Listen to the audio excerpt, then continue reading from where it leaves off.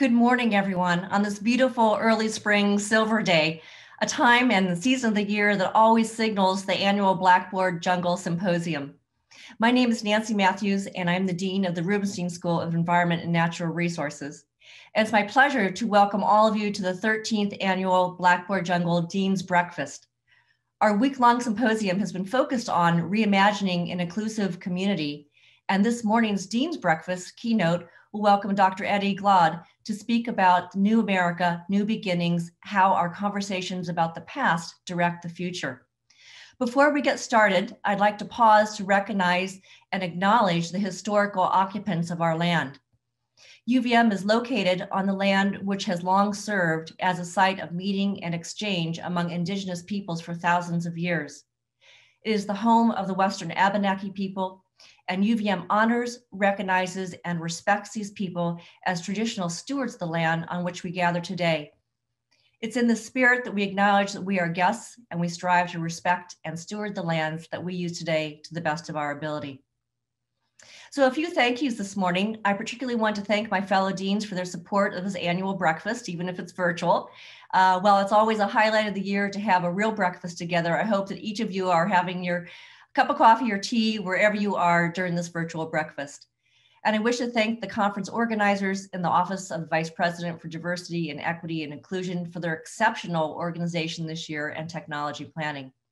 Last, I wish to thank my friend and colleague, Dr. Wanda Heading Grant, for her vision 14 years ago to carve out time, space, and an opportunity for this important gathering. We have all been inspired by her leadership, energy, and passion, and we aspire to live up to the expectations that she helped to establish for each of us in our UVM community. So just a reminder, everyone here is a participant and can use the question and answer feature to submit questions, and that captioning can be turned on and off with instructions provided to the chat. Yesterday, the senior leaders at UVM engaged in a heartfelt conversation with Dr. Louis Versals about our own racial identity. These conversations reaffirmed to me the importance of each of us engaging in our own personal work, lifelong work around power, privilege, and identity. And while my dean colleagues and I have positional power as campus leaders, it does not mean that we have all the answers about difficult topics such as diversity, race, and racism. Far from it. The example that we all set by engaging in these difficult conversations about equity and personal identity sets the tone for the entire campus. It is my hope, and certainly that of my colleagues, that with each day, month, and year that passes, we continue to dismantle the barriers and boundaries due to skin color and identity. It is also our hope that all members of our UVM community center equity in our daily lives as we move forward. It is now my honor and privilege to introduce Provost and Senior Vice President Patricia Prelock to also welcome you to this morning's event. Provost Prelock was named the Provost and Senior Vice President of the University of Vermont in November 2019. Prior to then, she served as Dean of the University of Vermont's College of Nursing and Health Sciences from 2009 to 2019. This is also her academic home, where she served as the chair of the Department of Communication Sciences from 2002 to 2009. Dr. Prelock is a recognized expert in the nature and treatment of autism spectrum disorders and has received numerous teaching, research, and service awards at the University of Vermont. Please join me in welcoming Provost Patty Prelock to welcome all of you to this morning's session. Thank you, Nancy, and thank you for that nice introduction. I'm delighted to be here this morning to participate in the Blackboard Jungle 13 Symposium. I've attended this symposium for many years. It's something I've valued when I was a faculty member, and then, as Nancy said, when I served as Dean of the College of Nursing and Health Sciences. I'm so happy now to be participating as Provost and Senior Vice President. And a very special thanks to my colleague and friend, Vice President Wanda Heading Grant, for her vision and leadership around this very important event. And a big thank you, as Nancy provided, to the entire team of talented individuals who've made this symposium possible. The creation of this signature university event reaffirms the university's commitment to our common ground values: justice, respect, openness, integrity, responsibility, and innovation. In my role as provost, it is my responsibility to support the university's academic mission and to foster an environment of inclusive excellence. Our commitment to diversity and inclusion is reflected in our inclusive excellence plans, in our academic success goals, and in events such as this that provide opportunities for thought-provoking discussions. Central to the success of the Blackboard Jungle Symposium has been its ability to bring people together. Through our collective exploration of complex histories, realities, identities, we expand everyone's ability to teach, to learn, and to work. Although I know we would prefer to be together in person, we have been able to find ways to share, to connect, and to grow in this virtual environment. Throughout this week, the symposium presentations offered a foundational understanding of what it means to be culturally competent and tools that will help us create a more informed, inclusive, safe, and welcoming educational environment. I hope that you will be active and intentional participants in this symposium and that you will make use of what you learn. The presentations, I hope, will also facilitate your evolving cultural humility, that lifelong process of self-reflection and self-critique on not just understanding other cultures, but self-examination of your own beliefs and cultural identities. Together, we can reimagine an action-oriented, inclusive community characterized not just by working to achieve cultural competence, but through establishing a cultural humility that helps us understand and appreciate the impact of different cultural identities, including our own. Now I would like to introduce Dr. Randall Harp, who will formally introduce our guest speaker. Dr. Harp is an associate professor of philosophy at the University of Vermont and is this year's Fulbright Canada Pierre Elliott Trudeau Foundation Fellow and Joint Chair in Contemporary Public Policy. With research focusing on the philosophies of action and behavioral and social science and social metaphysics, Dr. Harp is also interested in the concepts of agency and behavior and the ethical implications of how information about us and our networks can be used to predict and influence our behavior. Please join me in welcoming Dr. Harp. Thank you very much, Dean Prelock. And it's my great pleasure to introduce our Dean's Morning keynote speaker, Dr. Eddie Glaude, Jr. Now, there are a couple principles for introducing a keynote speaker, right? Now, the first thing you want to do is you want to communicate to the audience, in case they don't already know, why this person is interesting, right? You want to remind them why, in this case, they gave up their 8 o'clock on a Friday morning time to be here. And the second thing you want to do is you want to prime the audience a little bit about what the ideas are that they're going to be hearing so that they're able to understand or recognize those ideas a little bit more easily. Now, the first problem is an easy problem. And in fact, this is one of the easiest introductions for a keynote I would ever have to make, because you guys already know who Dr. Glaude is. If you don't have any books, you don't watch any TV, you don't pay attention to the news. You already know who he is, but I'll read a little bit of the blurb anyways, although I was tempted to just say nothing. And if you somehow didn't know who he was, you would be in for a treat. But I'll read a little bit of the blurb anyways. Eddie Glaude Jr. is an intellectual who speaks to the complex dynamics of the American experience. His most well-known books, Democracy in Black, How Race Still Enslaves the American Soul, and In a Shade of Blue, Pragmatism and the Politics of Black America, take a wide look at Black communities, the difficulties of race in the United States, and the challenges our democracy face. He is an American critic in the tradition of James Baldwin and Ralph Waldo Emerson. In his writings, the country's complexities, vulnerabilities, and the opportunities for hope come into full view. Hope that is, in one of his favorite quotes from W.B. Du Bois, not hopeless, but a bit unhopeful. He is the James S. McDonnell Distinguished University Professor and chair of the Department of African American Studies, a program he first became involved with shaping as a doctoral candidate in religion at Princeton. He is former president of the American Academy of Religion. His books on religion and philosophy include An Uncommon Faith, A Pragmatic Approach to the Study of African-American Religion, African-American Religion, a very short introduction, and Exodus, Religion, Race, and Nation in Early 19th Century Black America, which was awarded the Modern Language Association's William Sanders Scarborough Book Prize. He's the author of 2 edited volumes, many other influential articles about religion for academic journals. He's written for the likes of the New York Times, Time Magazine. You've seen him on TV, okay, yada, yada, yada, right? Lots and lots of distinguished academic credentials. And some of those claims might be opinion. Here's just straight fact. He has one of the best bookcases in the Zoom game. So if you've ever had the chance to just like look on in his bookcase, you can always find something interesting there. I have gotten quite a bit of education just at looking at some books, seeing some stuff, and going and reading them later. It will help you out.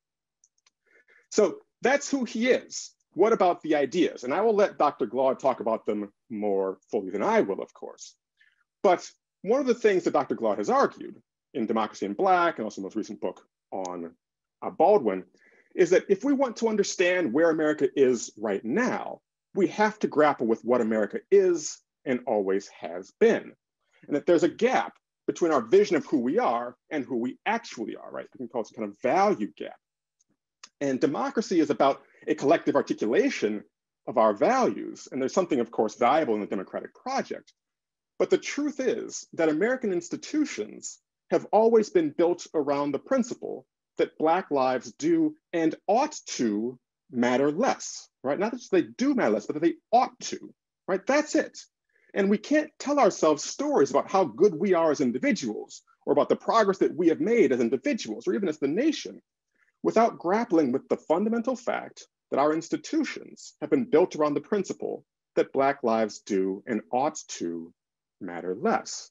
And this is part of the reason why some of the focus on a kind of progress story or about recognizing that any one of us individually might not harbor racist attitudes or views, why that just doesn't answer the question, because the institutions are still built around the principle that Black lives ought to matter less.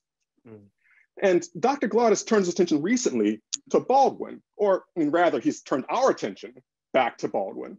I'm sure he's been thinking about Baldwin for a long time, and this is not a surprise, because Glaude's thoughts about America have been clearly informed by and in the vein of Baldwin's view, although to be fair, right, all of us are in some ways living in Baldwin's America, whether we're aware of it or not. But Dr. Glaude helps us to become aware of it and helps point us a way forward. And maybe he won't say it, but I will, right? Dr. Glaude is not just in the Baldwin tradition or the Emersonian tradition, but he's very much an inheritor of the intellectual mantle of Baldwin and Emerson. And that's why I'm particularly thrilled that he is here with us today. Now, there are a couple of extra principles for introducing a keynote speaker, right? One of them is just don't overshadow the keynote speaker in your introduction. And sometimes I worry about that. I have no worries in this case, right? Dr. Glaude is a magnificent speaker, extremely charismatic. He will be great.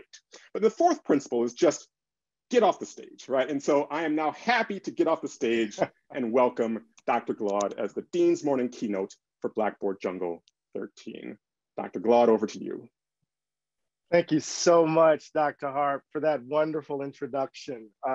My goodness, that was really, really good in terms of laying out the overall project. It's a delight to be here with you this morning. I can't read with my glasses, so I have to take them off. I'm delighted. I wish we were together sharing breakfast, but times are what they are. I want everyone to be safe. I want to thank Vice President Dr. Grant and Dean Matthews and Provost and Senior Vice President Prelock for all the work they've done in their previous comments. I want to thank the folk behind the scenes who are making sure this webinar goes smoothly. Anytime I'm near technology, there's always a chance that it might collapse. So this is a great thing. So let me just jump into the talk and so that we can get to the conversation. I want to begin with two epigraphs, two quotations. One by James Baldwin and the other by William Faulkner. Baldwin wrote, "It is terrible to watch people cling to their captivity and insist on their own destruction. I think Black people have always felt this about America and about Americans, and have always seen spinning above the thoughtless American head the shape of the wrath to come." That's from No Name in the Street. And Faulkner, the past is never dead. It's not even past. From Requiem for a Nun. So I want to offer a few preliminary remarks this morning about where we've been and what we've done and who we might aspire to be, especially in light of what has transpired last night and over these last few months. Just last night in the state of Georgia, we saw Governor Kemp sign legislation that in effect disenfranchised, or at least attempts to disenfranchise, large numbers of Georgia voters, particularly voters of color, more specifically Black voters. And I think it's important for us to understand that this particular action, which is one among many, we now know that there are over 250 bills submitted in state legislatures across 43 states that aim to do something similar, that it's important for us to understand this act last night and these acts across the country as extensions of what happened on January 6th, when a mob of mostly white men and women sacked the US Capitol. Now, why would I connect these two? There's a sense, at least in my view, that the attempt to limit the franchise, to, in some ways, reduce the power of a particular segment of the American citizenry, that is in some ways a reflection of a certain view of who matters in this country. As Dr. Hart rightly put it, I hold the view that America has in some ways been shaped by what I call the value gap, this belief that white people matter more than others. And that valuation evidences itself, right, in not only our social and economic practices, but in our political arrangements. It is the driver of the distribution of advantage and disadvantage. And what we see in these efforts to disenfranchise people of color in 2021, mind you, we are talking about voting rights in 2021. What we see is this belief that this country must remain a white nation in the vein of old Europe. Now, why should I connect this? Would I connect this to what happened on January 6th? Again, a mob of mostly white men and women sacked the US Capitol. They roamed the halls of the People's House and declared that they were there to stop this quote unquote steal, to act as patriots on behalf of a country in peril. And Americans watched as Capitol Police were overrun, as Officer Sicknick was killed, and as some among them, even as they were fighting back, some seemingly agreed with what was, by any measure, an insurrection. And as I watched that moment, I couldn't help but think at the time of the police response to the protest after the murder of George Floyd. And I think we need to brace ourselves because that trial begins on Monday. Of course, there was violence then. Minneapolis had exploded, but I recall the peaceful marches and how they confronted a militarized police force, rubber bullets and tear gas, images of police aggressively accosting protesters. On January 6th, as some police officers risked and gave their lives in defense of the Capitol, we saw others taking selfies and even one officer helping a woman walk down the steps of the Capitol, holding her hand. She was a part of the group that stormed the building and was now simply walking out. It was an astonishing representation of a different register of civic expression, of those who have the right to dissent without fear of police, and those who can claim ownership of the country. Fascinating. Now, in many ways, the insurrection on the 6th and these attempts to disenfranchise Black voters and what Governor Kemp signed last night, I think all of these are logical extensions of the conservative counter to the Black freedom movement of the mid-20th century. For well over 40 years, we've been living in that reaction, I believe.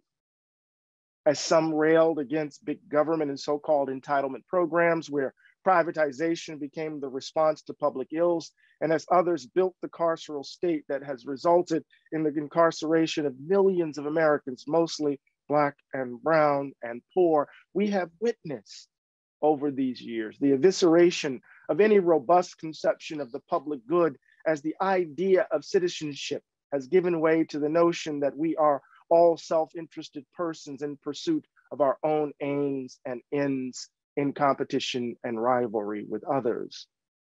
Some scholars, like the political theorist Wendy Brown, describe this as the political rationality of neoliberalism. However you describe it, it has been one of the enduring legacies of Reaganism.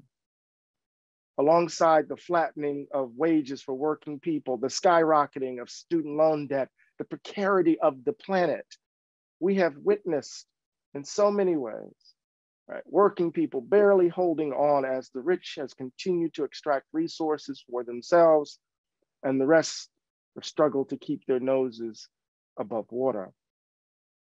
This was the reaction to the demand for a more racially just America. In some ways, the dismantling of the Great Society and a wholesale attack on the very framework of the New Deal. In so many ways, our politics today, especially what we witnessed last night with the Georgia governor signing that legislation, our politics today have been overdetermined by the terrors and panic of the so-called forgotten American, a panic rooted, I believe, in the unsettling sense that the whiteness of this country was and is under siege. What we saw on the steps of the Capitol and what we're seeing in state houses across the country are those Americans in full revolt in the face of the prospect that their world is dying. James Baldwin's words continue to be relevant, at least to me. Quote, "The horror is that America changes all the time without ever changing at all." Without ever changing at all. So, over these years, we have experienced a hyperpolarized political environment that reflects, the deep divisions within the country. White, Black, rural, urban, rich, poor, Republican, Democrat. All of those divisions are in full view. And just over the last few weeks, we've witnessed the ugliness of this current moment, as we've seen an uptick in violence against Asian Americans, the horror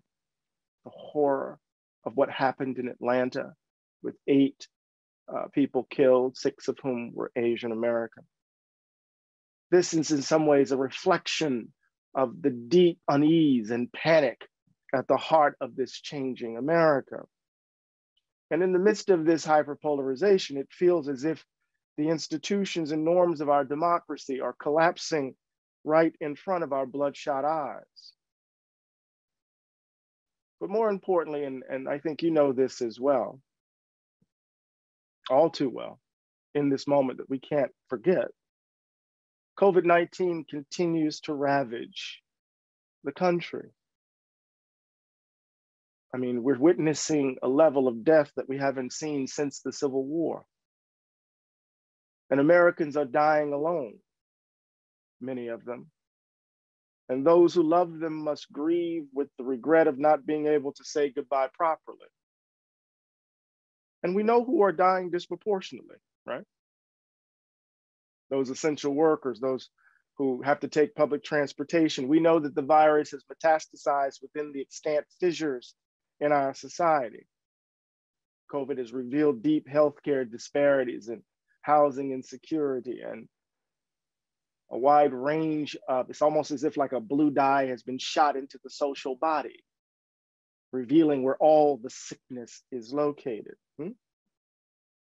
Our economy is in many ways in tatters, even though we've seen the uptick in unemployment numbers. Well, down tick, I don't know how one would describe it, right? But millions are still unemployed and hunger continues to grip the nation. But the top 1% continues to thrive. They're getting richer as death travels from door to door still. Even in the midst of all that we are experiencing now, we can't lose sight of the fact that thousands of Americans are dying every day. Then you combine what I've just described with the shooting of Jacob Blake, of course, in Kenosha, Wisconsin, the police killing of Trayford Pillarin in Lafayette, Louisiana, the public murder of George Floyd in Minneapolis, the death of Breonna Taylor in Louisville, Kentucky, the death of Rayshard Brooks in Atlanta, of Ahmaud Arbery, of Casey Goodson, of Walter Wallace. I could go on. And we've witnessed people over these summers in the streets protesting what has been obvious to many of us for generations, that this country supposedly committed to the basic principles of democracy, that in this country, the lives of Black people, as Dr. Hart said, are less valued than others. And this has been part of the challenge of our time. How do we imagine being together differently? In so many ways, we face a moral reckoning in this moment, a fundamental challenge to what we mean by we the people. And that fact begs the question, how do we imagine moving forward in the face of all of this, in the face of the carnage left by COVID-19, in the face of the ugliness that we saw on January 6th, in the face of the ugliness that we see across state legislatures in this country, in the face of the ugliness, the brokenness that has led to 10 people being murdered senselessly in Boulder, Colorado. In so many ways, it feels as if America is broken. We know that for some, calls for unity are merely appeals to maintain the status quo, to leave unaccountable those who threaten to topple our democracy. The sacking of the Capitol, the effort to disenfranchise folks have to be understood as part, in my view, as part of the racial reckoning we face in this country today. What happened on January 6th was a revolt predicated on white grievance and white resentment and white hatreds. And the question we must ask ourselves is, what are we to do about it all? How might we think of ourselves moving forward? Some of us want to turn the page too quickly, to return to whatever was understood as a sense of normalcy. Some are appealing to unity, reaching for a new ground for consensus amid the deep divisions that shape the republic. Now, none of this will matter if we fail to confront the central contradiction at the heart of the matter. What some are calling the big lie about the presidential election, that Democrats stole the election from Trump. That lie rests on an even bigger lie that constitutes the through line of American history. That lie says that only white Americans matter, that only white voters matter, that white people ought to be valued more than others in this country. Remember the Faulkner quote from Requiem for a Nun. The past is never dead, it's not even past. Now, some are willing to name the lies about the election, but they seem a bit reluctant to name the bigger lie that lurks beneath it all. It seems to me, if we are to be sincere, if we are sincere, and the question of sincerity is always a vexing issue in this country, but if we are to be sincere, we have to face the insidious workings of this lie if we are to imagine America anew. The time has come for us to examine ourselves for who we really are and in the full light of what we have done. And we must do so without the crutch of our myths and legends about American exceptionalism, legends that protect our innocence. That examination must involve an attempt, to use Baldwin's words, to find out what is really happening here. We tell ourselves that we are an example of democracy achieved, that we are the shining city on the hill. That's Reagan's kind of adaptation of John Winthrop's model of Christian charity sermon. But these stories aim to conceal the contradiction at the heart of this fragile experiment in democracy. Baldwin put it this way in 1964, quote, "The people who settled the country had a fatal flaw. They could recognize a man when they saw one. They knew he wasn't anything else but a man. But since they were Christian, and since they had already decided that they came here to establish a free country, the only way to justify the role this chattel was playing in one's life was to say that he was not a man. For if he wasn't, then no crime had been committed." That lie, Baldwin says, is the basis of our present trouble, end quote. What we know is that America has been and continues to be a place where the belief that white people matter more affects the distribution of advantage and disadvantage, that we have created a way of life where some are valued and have standing, while others must experience what philosophers describe as a generalized sense of disregard. We saw this in the way the mob behaved on January 6th.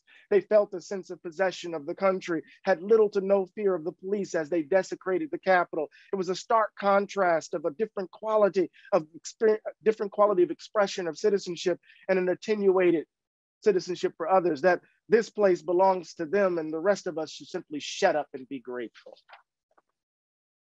In those moments, and bear with me, I'm trying to get to something here. In those moments, like these, when we're in a moment of crisis where it feels as if the country is collapsing, unraveling right in front of our eyes, when we have had in these moments, when we've had a chance to imagine America new, we have witnessed the reassertion of this belief that white people ought to be valued more than others, and the lie that provides it cover. In these moments where we have an opportunity to imagine ourselves otherwise, we have doubled down on our ugliness. This is why history matters. It haunts. Think about the Civil War and radical Reconstruction, what historians refer to as the second founding. Here we see the formation of the modern US nation state, the passage of the Civil War amendments, the 13th, 14th, and 15th Amendments, where we get ideally this conception of citizenship untethered from the ideas of race, where we get our notions of due process. What did we get in response?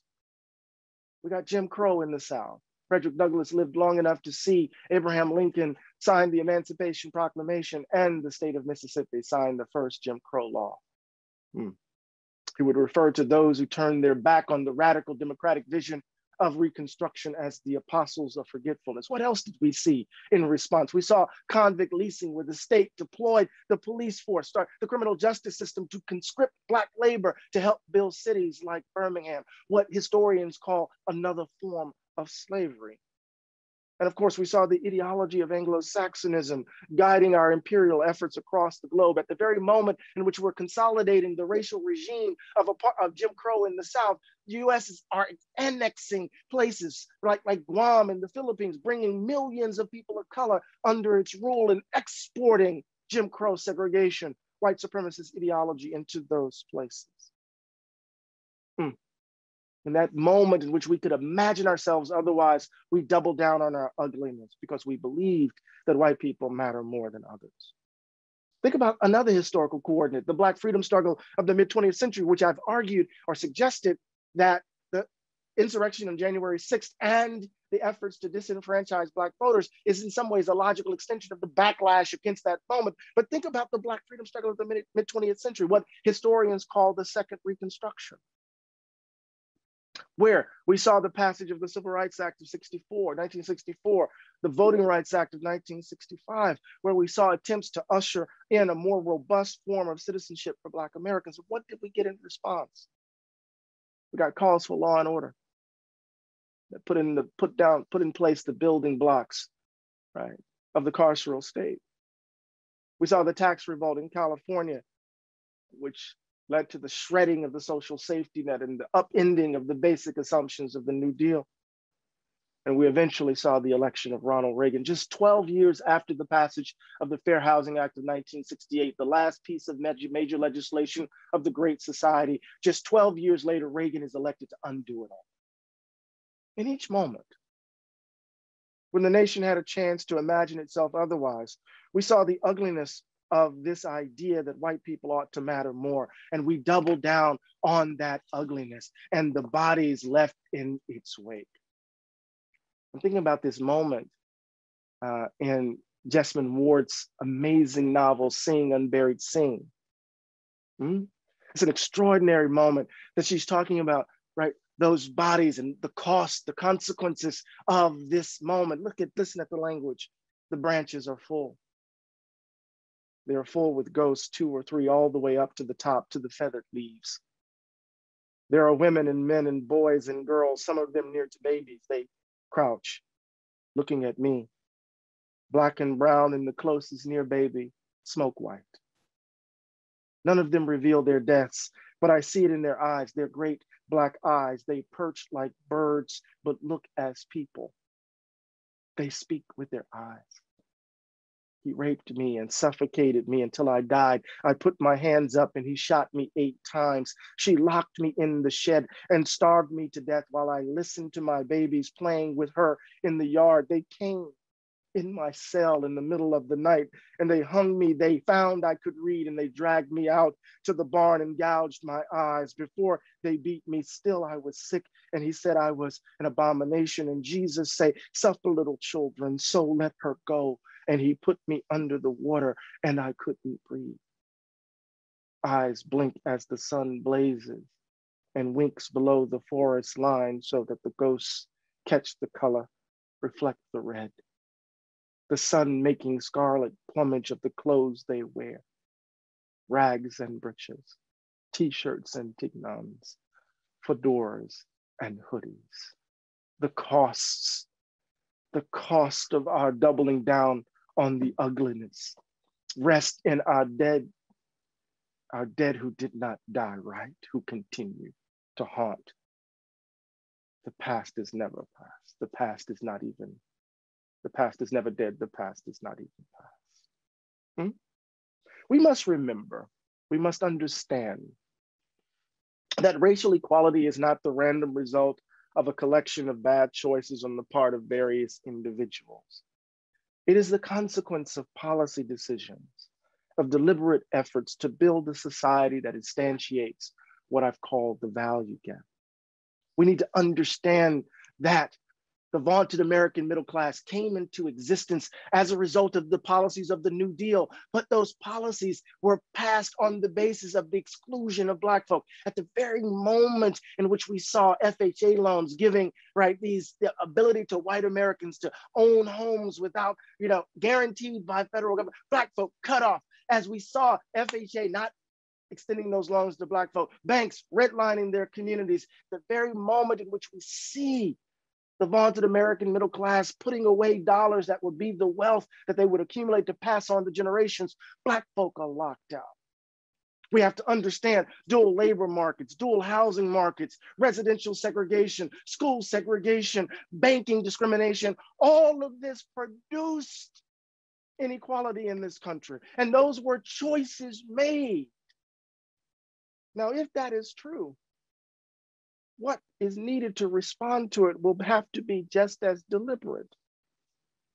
To echo Dr. King, we will have to engage in a revolution of value. We will have to commit ourselves to building a country that affirms the dignity and sanctity of every human being, no matter the color of their skin, their zip code, or where they're from, who they love, their gender or ability. It will involve finally uprooting this idea that some among us, because of the color of their skin, ought to be valued more than others. Now, it's clear, at least to me, that changing whoever's in the White House won't settle any of this. I pray that we do not trade one fantasy for another, that President Biden's election somehow, for some, affirms America's inherent goodness and puts a grateful republic back to sleep. We must understand that presidential elections alone do not settle the question of who we take ourselves to be. The answer to that question must emerge in what we do now together. I think we have to shift the frame. We have to be bold and visionary and step outside of our comfort zones right where we are in places like the University of Vermont. If we are to really get to the heart of the matter, we must stop fighting on the old battlefield, shift the ground beneath our feet. And we can do this if we join together to face the cascading crises that threaten to shatter the very foundations of the polity. We have to be better midwives. And this will involve imagining our relationship to each other differently. It will involve imagining our being together differently. We have to tell ourselves a different story about who we are. We cannot tell ourselves the story of American virtue that secures our virtue. In fact, James Baldwin insisted that the country confront the lie that sustains its innocence. As he put it in The Fire Next Time, it is not permissible that the authors of devastation should also be innocent. It is the innocence that constitutes the crime. As he put it in Nothing Personal in 1964, an essay he wrote for this photographic book he did with Richard Avington, he said, "We are afraid to reveal ourselves, quote, because we trust ourselves so little.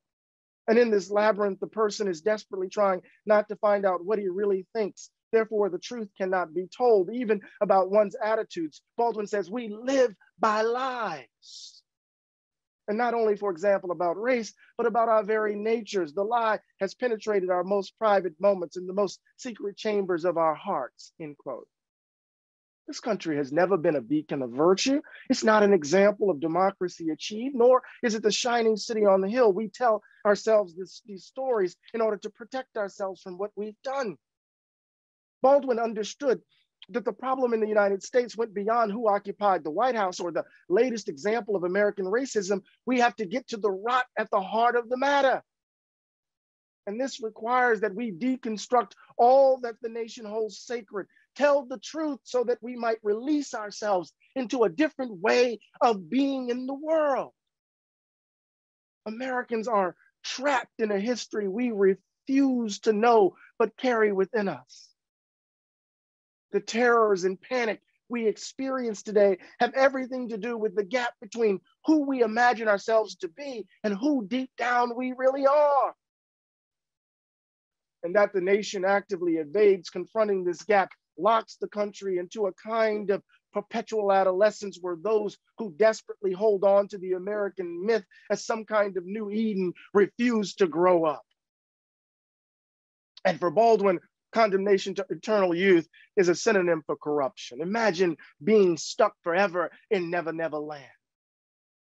What's distinctive about lost boys and lost girls? They don't want to grow up. They don't want to take responsibility or be held to account for anything they do. I cannot help but connect this insight to what we're witnessing today across state legislatures in this country, and what we witnessed on January 6th, and what we've witnessed over the last 4 years. Americans who refuse to grow up revel in the fantasy that Trumpism represents, that ours must remain a white nation in the vein of old Europe. All along, at least to me, all of this feels as if a kind of suppressed terror and panic lurks beneath the surface of the rants and hatreds, that the seams are unraveling and revealing the true monstrosity hidden underneath a cheap-ass MAGA hat and t-shirt. How do we keep fighting when the times seem so dark? How do we muster the energy to keep pushing this boulder up the hill when America changes all the time without ever changing at all? How do we imagine an equitable space, right, where we affirm the talents and capacities of everyone in our midst, where we begin with the fundamental assumption about the sacredness of every human personality? Baldwin had to ask himself those questions. He had to come to terms with what happened to the Black freedom struggle in such a short period of time. He had to understand the angry cries of Black power, the white fantasy that was Ronald Reagan. He had to tell the truth even as cancer ravaged his body.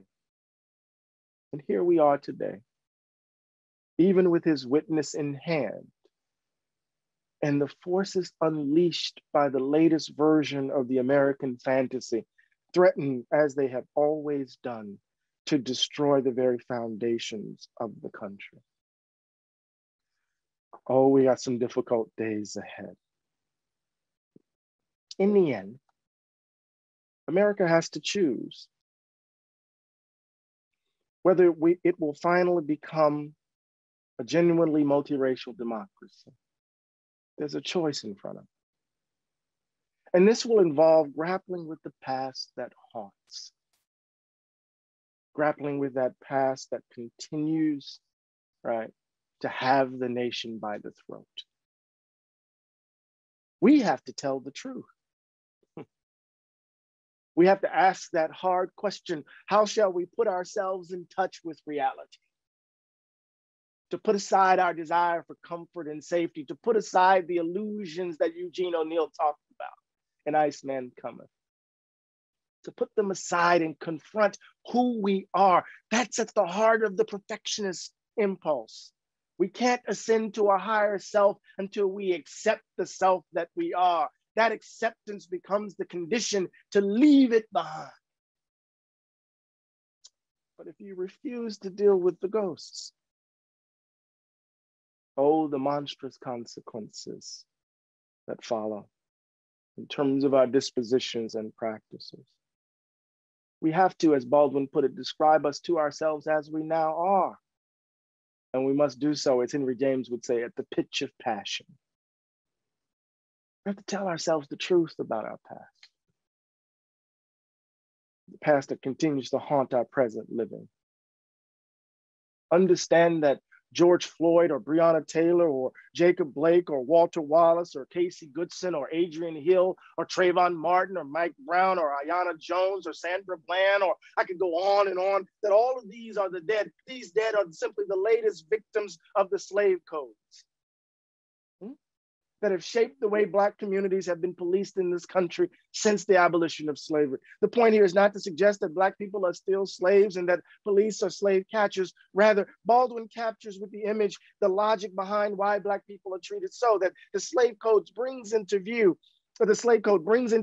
a host of assumptions about who's valued and who's not, about who has standing in this country and who can be treated with a generalized sense of disregard. Tell the truth. You have to confront the real impulse that's driving what these folk are doing in state legislatures across the country. They insist that this country must remain white, and you have to make the choice. You cannot stand silently by as America doubles down on its ugliness again. Who will we be? We have to understand that the trouble is deeper than we think. It's not just about loud race, it's about those who stand silently by because they're comfortable and they are committed to safety, the illusion of safety. Baldwin says we have to recognize, quote, that the trouble is deeper than we wish to think. The trouble is in us, and we will never conquer that unbearable human isolation. We will never establish human communities until we stare our ghastly failures in the face, end quote. This is the challenge we all must take up. I'm coming home, I promise. You know, we stand on a knife's edge. That the background conditions that make our democracy possible have cracked. We have to dare to be otherwise. Do everything in our power to break from the old frames that have us trapped in categories that blind us to the humanity of those right in front of us. We have to understand that racial inequality, that the pursuit of racial equality is not a philanthropic enterprise, is not an act of charity. Equality is not the possession of white people to give to us. We have to change the frame.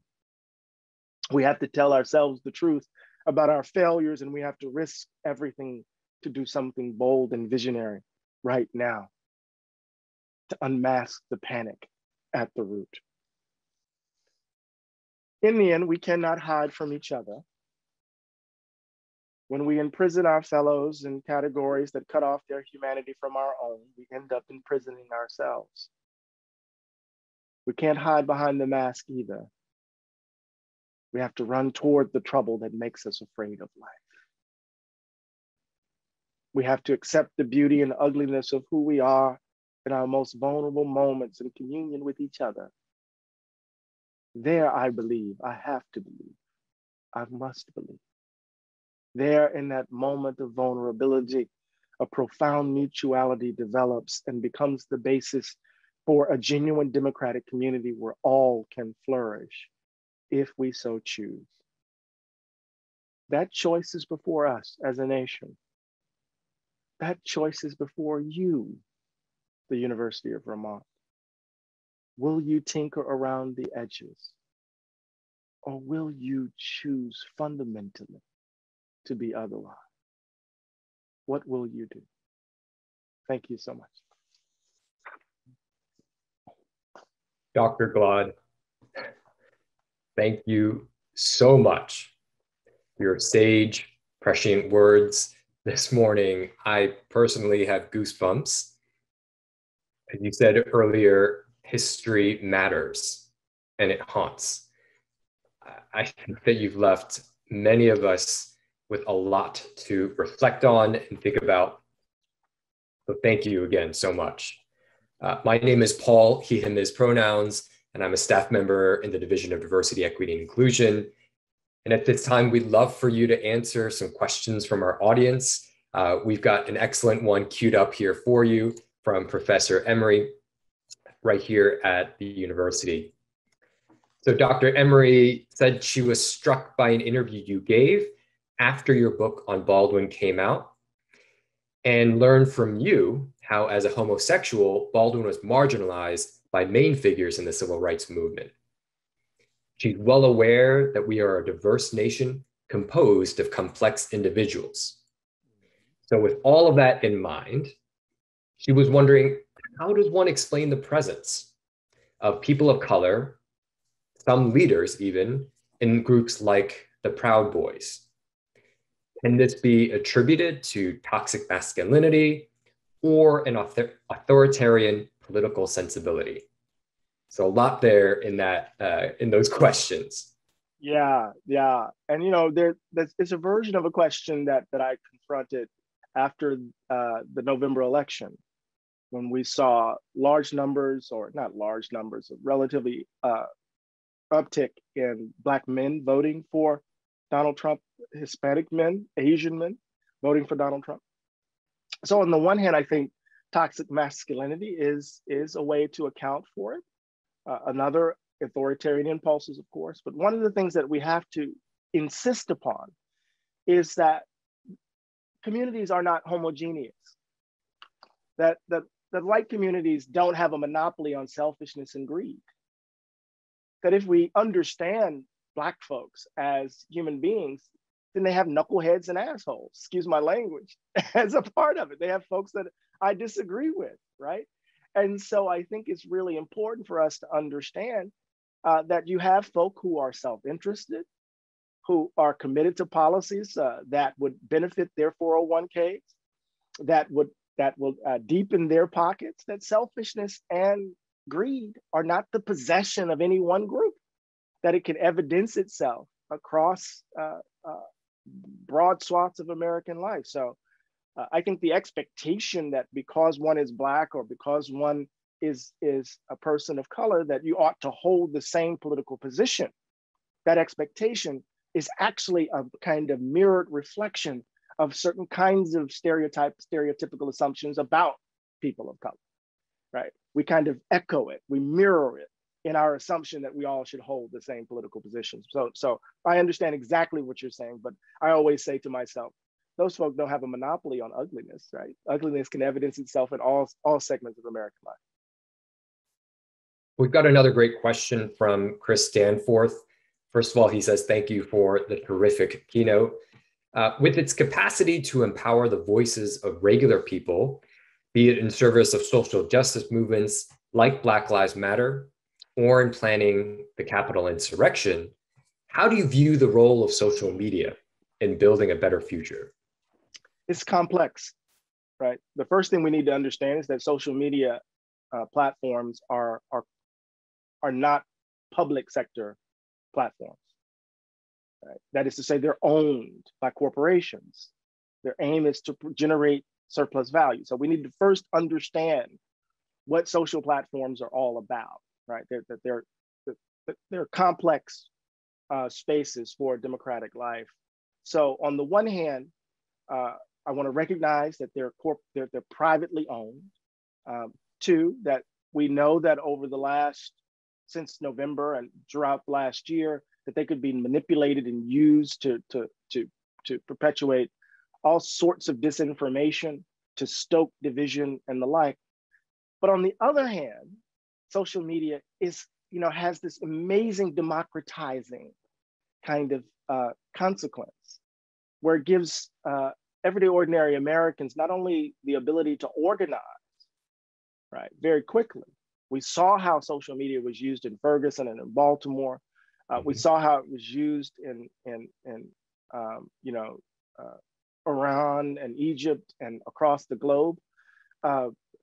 So we know it enables organizing, but it also gives each individual a platform to project her views, right? So how can I put this? It's like when I was at Morehouse in Atlanta, Outkast, with, that famous rap group, didn't have the contract. So they were selling their tapes out of their trunk at the gate of Spelman College, right?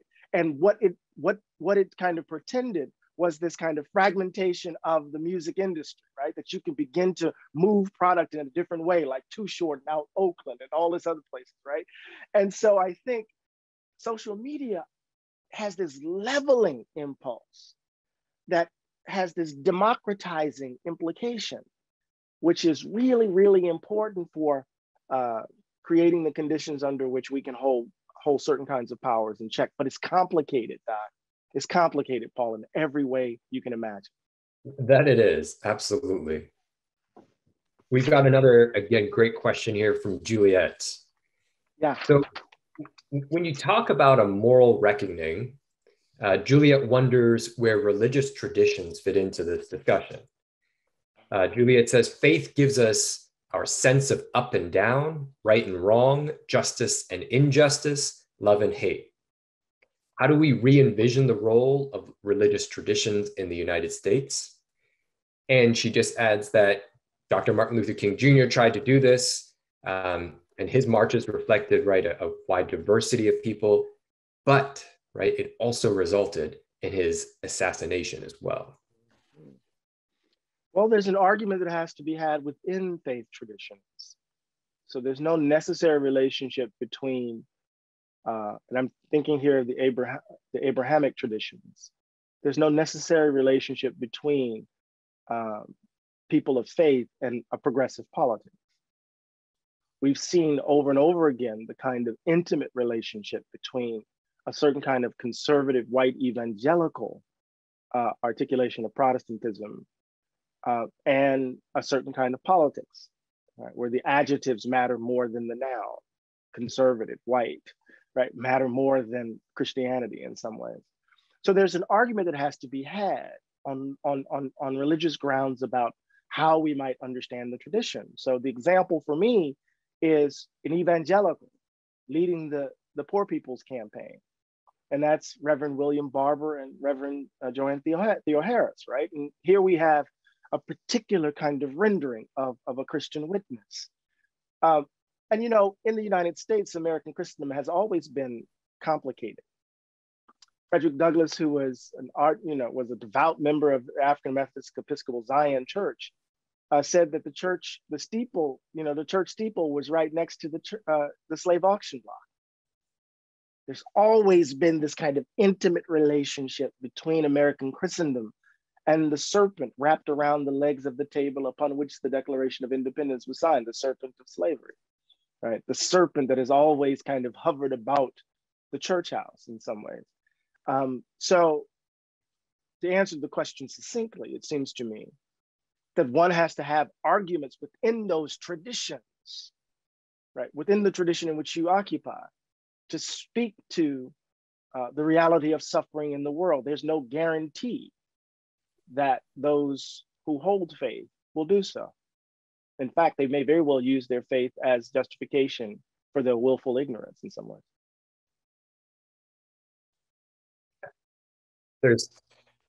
There's so many layers to what you are saying, and so many, I wish we could just spend the rest of the day here on kind of just raveling all of these truths. I want to obviously make sure we go to some more of these questions because they are starting to come in now swiftly. So Lisa Barr asks, when will the someday come? Black people have been working hard for equality for well over 400 years. And yet there is a belief that someday we will be and will have the equality that we deserve as humans. So in your opinion, Dr. Glaude, when is someday? I have no idea. I used a reference in my talk about the boulder, having to push the boulder up the hill again. It's Sisyphean, right? And what one comes to know, I don't want to make Baldwin too much of, I don't want to make him too much of an existentialist here, to read him as Camus, but the idea here is not so much, the finish. The idea is the struggle. Because I don't know when I don't have an end in view. I know what I'm fighting for, but I don't know when it will be achieved. And so in order to be able to pick up the pieces in these moments and begin again, we have to understand what Talib Kweli, the hip hop artist, called the beautiful struggle, right? Where we have to find beauty and meaning in the ongoing work to ensure that our children and our children's children can imagine a better life. I know that I found myself grappling with despair and disillusionment. I kept saying, look what they've done it again. They're doing it again. And now my baby, he's no longer a baby, he's 24 now. But now my son will have to deal with this. And his children may have to deal with this, right? I do know that someday will not come unless we are courageous to risk everything in our moment. That's the key, right? But at the end of the day, Paul, I don't know. I have no idea. And some days that lack of knowledge drives me to my liquor cabinet. But it is what it is. I mean, I often share, this is obviously it took us many generations to get to where we are today. It's, I believe, right, going to take us many generations to get out of this work as well. But I do appreciate that sentiment that we do need to kind of give it our all, right, each and every one of us now, or right, that day will never ever come. Mm. Our next question is from Chris Kaliba. Again, thank you. He thanks you, for your time with us today. And he asks, Vermont may be politically progressive, but it is still far behind in realizing the vision of an authentic multicultural democracy. Can you provide us with some advice on the role that institutions of higher education like UVM? And I'm sorry, I just lost his question here. So I can see it. Okay, great. Okay. Where institutions like UVM can and should be playing to cultivate sustainable social and racial justice in our communities. There you go. Yes. Yeah. First of all, let me just simply admit out loud that I don't have all the answers. Right. It's important that we say this because, there's the presumption that certain folk, because they have platforms, can answer I'm out here struggling just like you are, trying to figure this thing out. I think institutions of higher education can do this work by trying to look like the world in which they inhabit. I didn't say the state or the community of Burlington, right? I said the world in which they inhabit. What would it mean to be truly committed to racial equity, to a diverse University of Vermont? How do you give people access to the social capital that university affords? Now, this means particularly a lot for places like Princeton and Harvard and UVM and University of North Carolina and the elite state institutions and these private institutions. So what does it mean?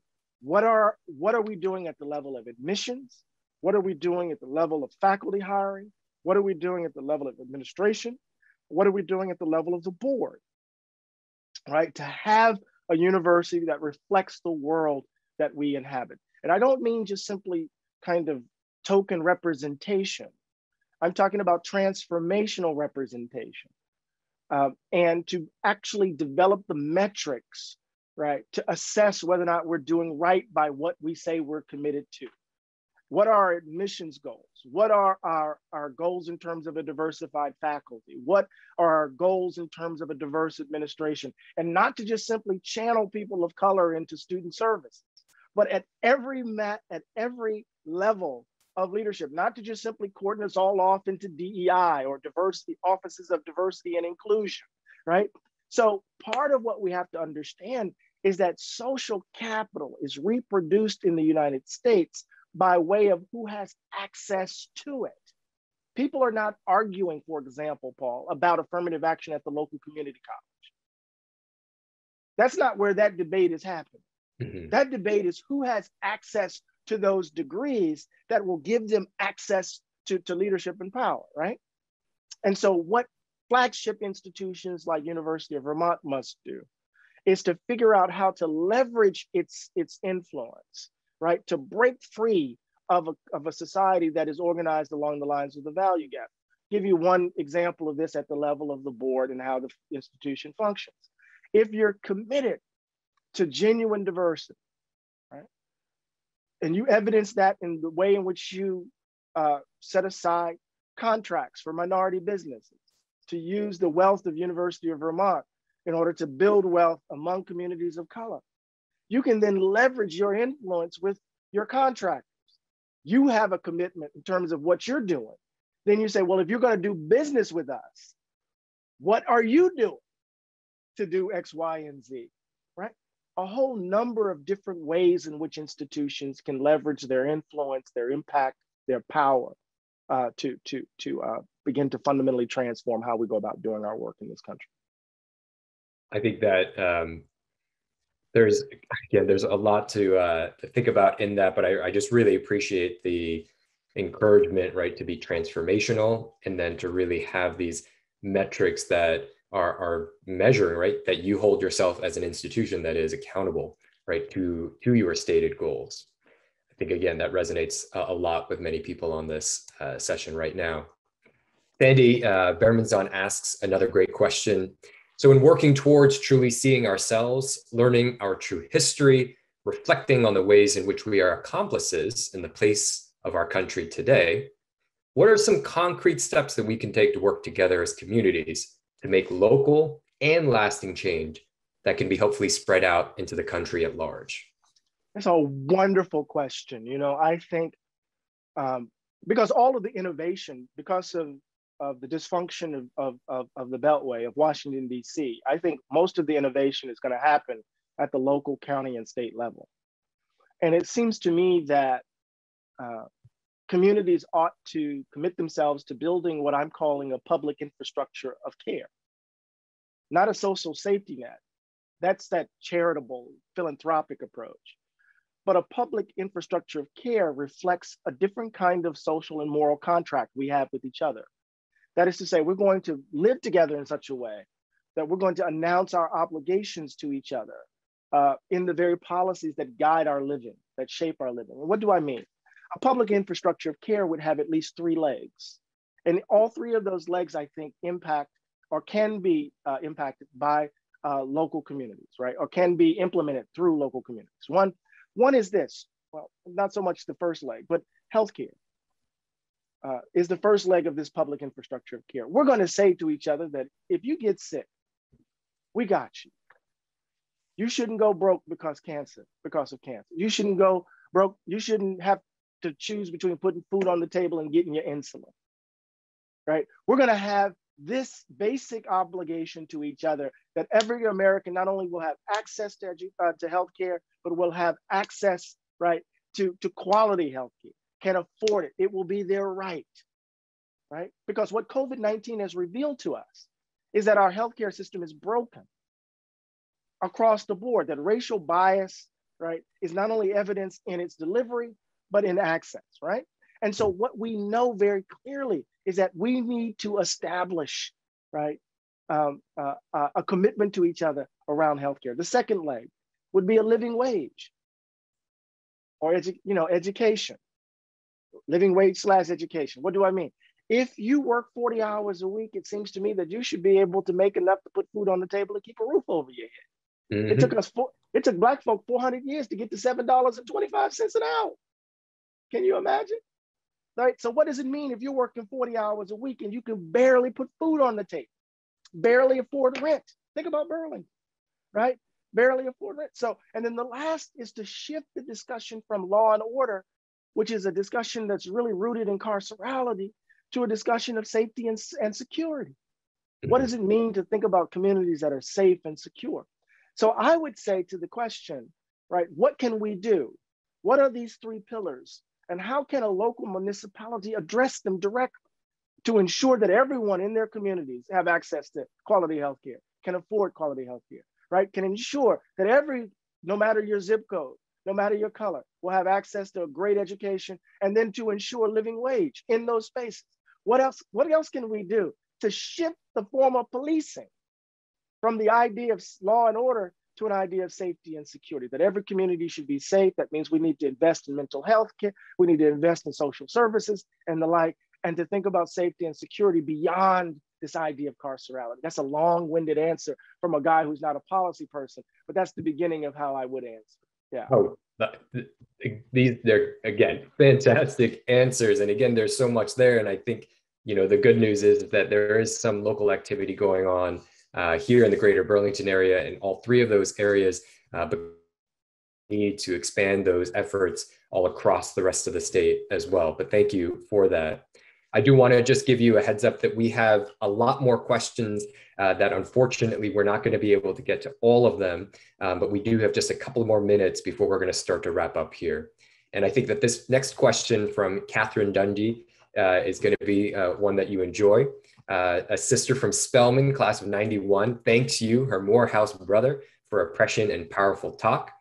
And Catherine's question is, how do those of us who have been and continue to be in the struggle maintain stamina and encourage contribution from those who have been on the sidelines or are just coming into recognizing the long struggle? Well, that's a hard question to answer, and it's always great to hear from a Spelman sister. You have to cultivate your elsewheres, as I put it in the book, Begin Again. And what I mean by elsewhere, you have to find those spaces, those communities of love that you can retreat to where you can replenish. Those communities of love that allow you to laugh full belly laughs, to cuss at the top of your lungs, to rage. And when your knees buckle, they will stiffen your spine, right? And those communities of love give you the requisite distance from the operations of power so that you can then re-enter the fray. So you got to engage in self-care. You got to have people who aren't enamored with who you are as an activist or as a pundit, or who just love you for you and love you to death unconditionally. And in some ways, allow them to love you back on your feet, And what do we do with those who are just entering the fray? For those of you who ran track, tell them this is not a sprint, baby. This is not a 40-yard dash. You're gonna have to pace yourself. This is a long distance race. Mm-hmm. So take it one step at a time, and not overreach. But as Miss Ella Baker, one of the great organizers and one of the great political theorists of our time, used to say, the problem is right in front of you. Address it directly, but don't sprint. It's a long distance race. That it is, Dr. Glaude, that it is. There are so many excellent questions that have come in. I just want to, again, apologize to all of those who have submitted these excellent questions that unfortunately we are not going to be able to get to them at the moment. But Dr. Glaude, that last thought about these communities of elsewhere, and sometimes, yes, it is, at least it seems like those easy things to think about and to be able to do, but in particular over the past year in these circumstances under the pandemic, just how important those are, for all of us to be able to sustain for the long haul. So, folks, unfortunately, our time has come to a close. We hope that you will continue to engage with us or with Dr. Glaude on social media. Please feel free to use the hashtag BBJ13 if you would like to do so. I would like to thank you, Dr. Glaude, once again for sharing your time and energy and patience and just expertise with us today. If we were in person, I am sure everybody would be on their feet right now, giving you a standing ovation and asking you to stay for more. And hopefully in the very, very near future, we will be able to have you here at the University of Vermont for another event. Thank you so much. Of course. To those of you who are in the audience, we'd like to invite you to please take a couple of minutes to fill out an evaluation. It will really help us as we plan for future sessions. You can follow the URL that's right there on the slide, and it's also in chat. Just go.uvm.edu/bbj13eval. And later today, we have one more keynote to close out BBJ 13, featuring none other than Judy Shepard. And we hope you will join us for that session too.